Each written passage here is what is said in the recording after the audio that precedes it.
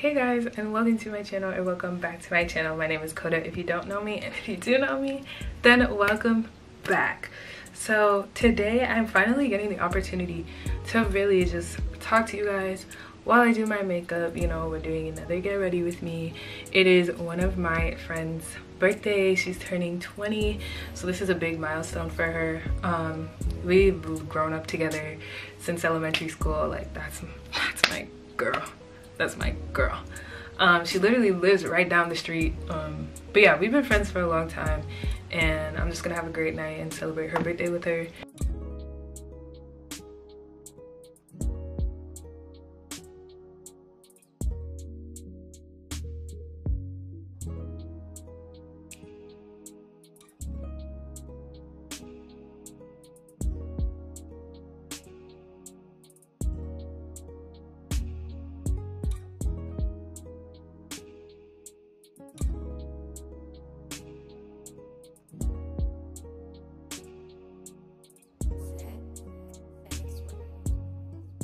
My midterms are finally over, thank God, because this school year, like, I just feel like I'm not as interested in my classes, which is very sad for me to even say, because I've always been an academic. Like, I've always loved school, loved learning. I like doing the assignments.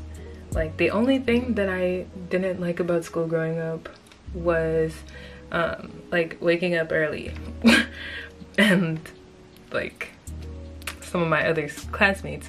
But besides that, like, I liked the learning aspect. I liked building connections with my teachers, and just like even the satisfaction of putting a lot of work into something and being able to see that is being recognized was always something that I could get down with school. But this year I feel like my courses, there's one class that I really love, but besides that, like, I'm really struggling to actually love what I'm learning, which is really sad, because it makes it so much harder for you to be able to do the work or want to do the work. I'm still gonna do the work, and I have been, but it's hard to like want to do it and get the motivation in that sense.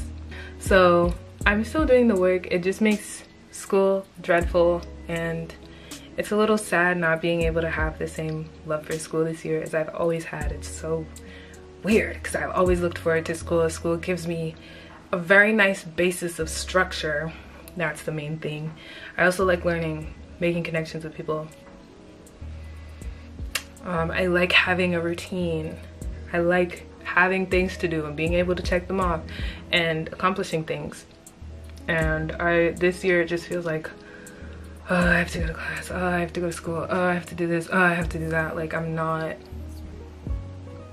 yeah. I think that's mostly it for school, but I've been doing well. I've just been really feeling like I really need to get my love for school back, but it's hard given the current circumstances.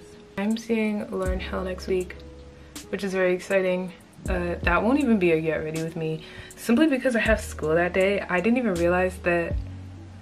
Yeah, anyways, I have class that day, so I'm literally going to class and going to Lauryn Hill within the next 30 minutes because it just doesn't make sense for me to come back home just because of where I live. Like, it just makes sense to just stay down there, you know? Lauryn Hill will be my last concert. I don't have any others coming up, and I really do feel like I've seen a lot of the artists that I really love. Like, I'm not really like fiending to go to concerts as I used to, because I've seen majority of my favorite artists now. So that's a flex. That's a flex. Shout out me. Mentally, I've been, there's just a lot. There's a lot. And I always try to remind myself that whatever it is that I'm going through is temporary, and that I can't dwell on things, focus on the present while allowing myself to still feel whatever things I feel and letting those things pass. It's just hard to let things pass when they're they seem to be disrupting you. But they're only disrupting me because I'm giving them the power to. But the point is, it's just, yeah. It's hard to like talk about things without giving complete context, because I'm sure that as you guys watch this, you're like, what is she even talking about? But yeah, I always around this time of year, like as the weather drops and stuff, I feel like more depressive thoughts. But I've always, not always been able to fight that, let me not lie to y'all. But last year I was able to like get on top of it before it got into something that I felt like I didn't have control over, or before I got to a place where it was so much harder to get out of, like just getting on top of things and just, you know, actively trying not to get to a place that I know can happen given a certain circumstance. So I've been actively working on that, and it's been hard. This year is just very different. Yeah, I don't know.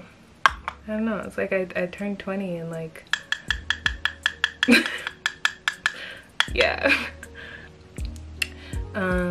I also wanted to talk about music, because music, as you guys know, music is basically the basis of my channel. I started my channel talking about my love for music. My most viewed and loved videos are my videos about music. So much of me is about music, and music plays such an important role in my life. But I have noticed, and I hate to admit this because I used to never like want to believe that that is true, but the music that I allow myself to consume plays such a big role on my overall mood, and even just like the way that my day is gonna go. I think that now I'm trying more actively to be present and accept silence. Like on public transit, I'm so quick to just like put in my headphones and just like block out everything, or even just block out my thoughts and not give myself the opportunity to actually reflect and think. If I don't feel like if I don't want that, I will just block it out, okay? And don't think that's healthy. So I've been forcing myself to embrace silence and not always drown out my thoughts or drown out the world with whatever it is I'm listening to. And even still, the music that I listen to plays a huge role in my day. Like even subconsciously, just the music that you play, they manifest in ways that maybe you may not even be able to see. So I've been switching what I wake myself up with. I think the first few minutes of when you wake up can determine a lot, at least for me.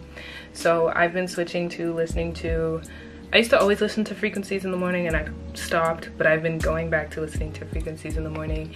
I've been starting my day with gospel or inspirational music. I listen to Cleo Soul. Cleo Soul has been my girl from time, okay?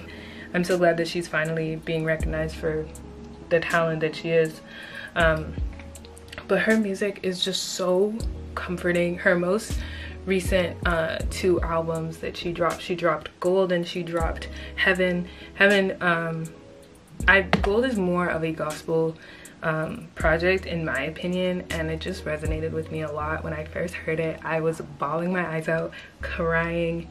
But it was such a beautiful experience because not only did it resonate with me, but it's healing compared to some other music that I'm listening to.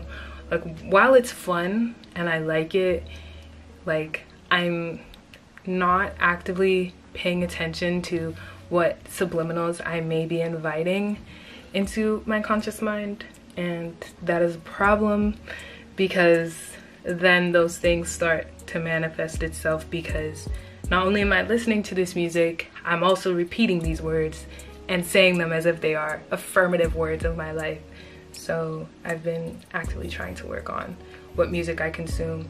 Not saying that I'm not going to listen to the other music that I like that may be, I guess, lower vibrational. I don't want to say that. I don't want to say low vibrational, but that's, for lack of better word, low vibrational music. I'm still gonna listen to that because it's still fun. Like, it still makes me want to turn up and like have fun, and I'm still gonna listen to those songs. But I think that it comes a point when I guess I have to pay attention to how much of the lyrics I'm like inviting into myself. I hope that this makes sense. I'm going to Florida in December for Christmas. I'm very excited. My cousins live in Florida. Living away from my family and my cousins, especially my cousins that I'm closest with, is so hard for me because I love my family. My cousins and I are so close. Even though we didn't grow, like my cousins, they had moved away when I was young, so we would just see each other every like so often, not as often as we maybe would have liked to, but like being so far away from them, like the toll that it has taken is crazy. I miss my family so much. I'm so excited to see them. And I've been craving like this need to just get out of where I've been, because I think at a certain point you feel enclosed. Like, I can only grow so much in the same space. I need to expand. I think that taking a break for a while may be able to give me the opportunity to come back with a completely different, like, not completely different, but just like, I need some time away, if that makes sense.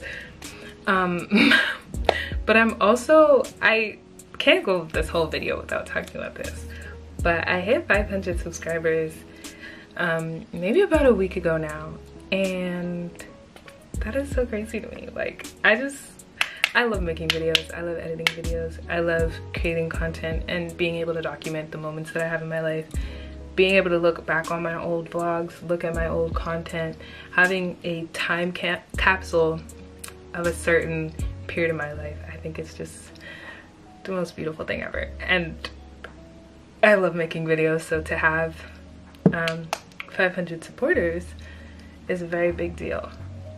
So thank you for watching my videos and supporting me and being a part of a community that is bound to grow. I don't know why I started getting ready so fast. Like, I did my makeup very quickly. I don't know why I thought it was gonna take me forever. Ooh, every time I do black liner. Ooh. Y'all ain't ready. Y'all ain't ready for me. Y'all ain't ready for me. Y'all ain't ready for me. I'm going to get dressed and I will come back to you guys and show you guys my outfit before I go.